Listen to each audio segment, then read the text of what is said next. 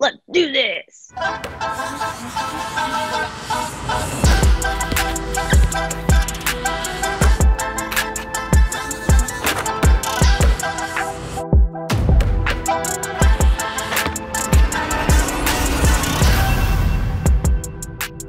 Hey everyone, welcome to North Courts. This is an exciting episode. We have so much Canadian basketball action, so much Montreal basketball action. So that's what we're going to focus on.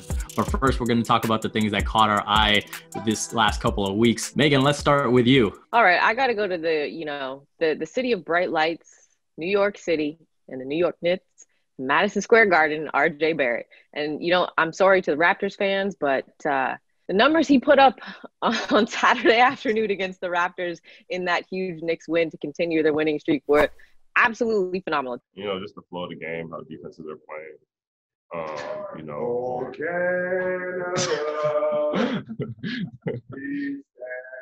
Yeah, you know it. Sing it. 25 points, 12 rebounds, getting himself a double-double, 4 assists. This was on 50% shooting from the floor and 43% from long range. And that was an area coming into the league. And even, last season that people said he needed to improve upon his three-point shooting. He's clearly starting to do that and knocking it down with consistency. But the biggest thing for me was that he was a plus 23 in that ball game, only second to Derrick Rose at a plus 26 coming off the bench. So he's not only efficient in the way he's putting the ball in the hoop, but he's also making sure that he's having an impact from start to finish of these ball games for the New York Knicks. Yeah, that three ball, it's great to see. I mean, that's what everyone was talking about. He's got it rolling now. Jevohn, what stuck out to you these last couple of weeks? You know what? Just to add to that, some more Canadian content. I like the fact that Oshae Brissett, he signed a multi-year deal with Indiana just as much as Simi Shitu signed a 10-day two-way, with New York. I really like the opportunity for both of those guys because in O'Shea's case, Indiana's been longing for a big wing that can defend multiple positions. He fits in perfectly. You factor in that they have a number of injuries now. He's a guy that can play, be a 3-and-D guy on the wing. And then whether he's playing the 4 or 5 position, he's strong enough to defend the post, and he's, quick enough and athletic enough to take guys off the dribble. And then you factor in the fact that he can shoot from 3, he can stretch the floor now. The relationship with Coach Nate Bjorken, with the time he spent with Toronto and the Raptors 905, you couple that all together, this is the perfect situation for him. So I'm excited to see his growth, the fact that he's matured and identified what he needs to do to not only be on the court, but earn himself an NBA contract. And Simi's in a similar situation with New York. A guy that left Vanderbilt early into the draft, went undrafted. And now is really just starting to come into his own. So I'm excited to see more Canadians in the NBA, more guys making an impact, and just the growth of these guys continuing. Yeah, I love the opportunity that Oshae Brissett's getting. You think about as a starter now, 4 games he's started, he's averaging 15 and 9. Obviously, he's got the opportunity with Miles Turner going down with the injury. So it's great to see him taking advantage of it. On my side, I'm going to shout out Kelly Olynyk. I think for him, what he's done with the Houston Rockets since being moved there, he's pretty much putting up 20 and 10, knocking down that 3 ball. It seemed like his numbers would go down once Christian Wood came back from his injury, but no, Kelly's just balling. And so it's great to see that all the Canadian ballers are kind of spread across the West Coast, East Coast. They're everywhere now. So it makes for a busy programming schedule, that's for sure. Let's move on to the highlight of the last 2 weeks, pretty much the Montreal Bowl. We had Luguentz Dort, Chris Boucher, Kem Birch all duking it out in a Raptors Thunder game. Megan, what stuck out to you in that game? I think the simple fact that the 3 of them put on for Montreal, you know what I mean? Like there wasn't one of them that didn't have some sort of impact on that ball game. And I think it was great to see, we always talk about the talent coming out of the GTA and Toronto basketball, West Coast basketball as well too. Now we're starting to see the emergence of what Montreal can bring to, the basketball landscape. And I think that was really the biggest thing is you had 3 people from the Montreal area put on for the entire province of Quebec and the city of Montreal. And I think it was fantastic. And just, seeing what Boucher has been able to do in his time with the Raptors and being, thrust into the spotlight and having this sort of pressure on him. The addition of Kem Birch to the Toronto Raptors as well too has been fantastic for him, and he's been able to continue to improve game to game for them. And then it's of course, what Lou does with the Thunder I think is fantastic. So I'm just happy to see that they put on for their city on the biggest stage and the brightest lights when all eyes in Canada were on that one game. Jevohn, do we have a legit rivalry right now between Montreal Hoopers and Toronto Hoopers? See, B, what you're not going to do is have these people crucify me. I'm not picking. I'm not choosing. What I'll say is this. There's a tremendous amount of talent coming from Toronto, and even greater talent coming from Montreal. And I think we have to take a step back and say, hey, tip our hats to the coaches, the trainers, and a lot of the former players that are now coming back, with it be guys on the West Coast, Montreal, Toronto, wherever it may be. And just sharing their knowledge, sharing their experience, because that has a domino effect on, of the player, the next generation, the younger guys. On top of that, I really like what Chris Boucher said, after that OKC game. He said, look, I've set the bar. Like, I want these kids, the next generation, to aspire to be more than me did. So, with that being said, that's the magic to this success, is we have to take this baton and run with it now. And I think, a lot of the former players that are going to essentially retire later on and just come back home, sharing their knowledge, taking these younger guys under their wing is going to pay dividends. And we're seeing it already today. I'm surprised you didn't mention that you were working with Chris Boucher or Lou Dort in the summer. I mean, that's right. I'm a small part of that. I think I still got some juice. I just defend. Speaking of those veteran players that are now passing on that knowledge, Jevohn, you had the chance to speak with Joel Anthony, two-time NBA champion. Let's take a look at how that conversation went. So first of all, Joel, thanks for taking the time out of your day to join us on North Course and just sit down with us and talk for a bit. It was a big night for Montreal a couple nights ago in the NBA with Lou Dort, Kem Birch, and Chris Boucher sharing the court together. What did that mean for Montreal, being a guy, you helped pave the way with these guys? That definitely just gives us a great sense of pride.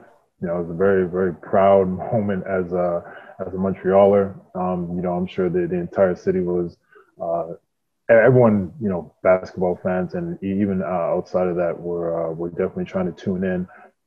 Just because you had that type of representation from our city, it's something we don't get as often, and so to be able to see that it's just really a really special moment. And it's funny you say that, because the basketball culture in Canada has grown so much.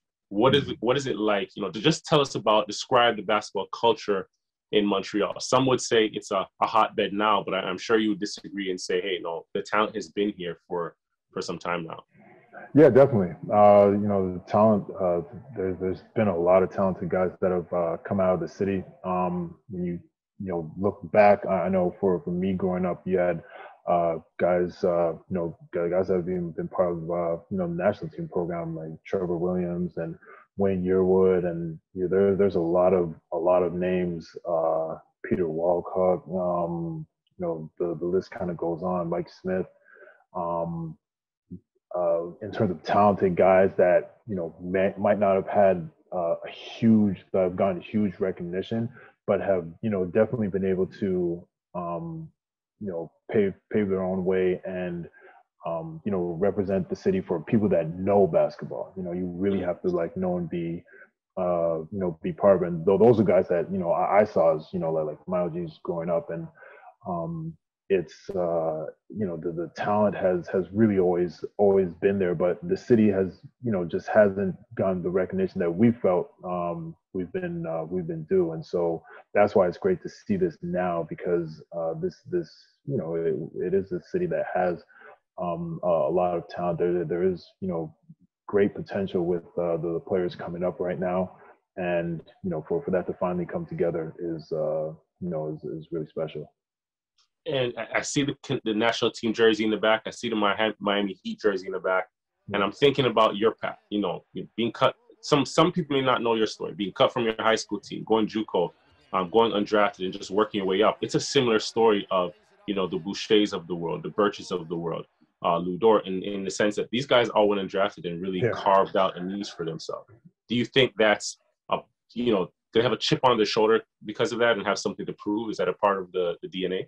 Yeah, definitely. That's definitely part of our DNA, part of our culture. You know, like I said, like we've always felt we were, you know, we were overlooked in a lot of situations, and even those that have been able to have some more success, it still hasn't been an easy road. So to be able to, that's why it's even more special to be able to see those guys have that type of success, because like you understand for a lot of them their story and where they came from to be able to do that. My brother, I appreciate you for doing this, man. Thanks again. Now it's time for our favorite segment, the starting five. This time we're focusing on all Quebec ballers, men and women. In my five, I've got Sylvia Sweeney, Stuart Granger, Joel Anthony. We just saw the interview with him. Nira Fields, and repping some present day content, I had to get Chris Boucher in there. He's been doing way too many big things this season. Obviously, we're hoping he can heal up soon. Megan, who's in your five? So Vivek, like you, I've got Fields and Anthony. Then I also added in Lizanne Murphy, who's done some amazing things for the senior women's national team.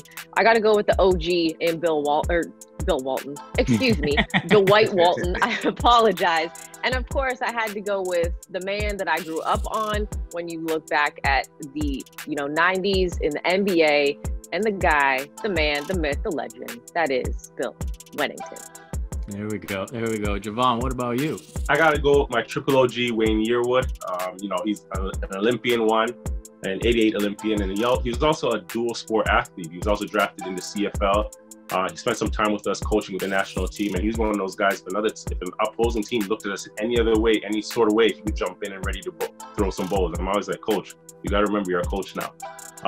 Then I'm going with Joel Anthony, two-time NBA champion, and just his grind, man. A guy that's gone undrafted, went through the G League process, and just worked his way up. So you have to respect that. Juan Mendez, the Canadian, highest scoring Canadian NCAA history. From there, we can go with Bill Wennington, who is a part of those Chicago Bulls, three-time champion of the Chicago Bulls team. He just had to be the best screener he could ever be and just get out of the way. Jordan and Pippen were taking care of the rest, but he was the best that he could be there. And Sylvia Sweeney, man, I think she to me is the goat of all goats from this list, because her impact on the court went far beyond off the court as well, just being a part of the governing board that brought the Toronto Raptors to us. So her impact was felt not just in women's basketball, but in men's, and just the basketball culture here in Canada entirely. There you have it, folks. There are five that resonated with us. Let us know the five that resonated with you. Hit us up on Twitter, on YouTube. Make sure you hit that like and subscribe button, and tune in a couple weeks, because we're gonna have a very special guest for you.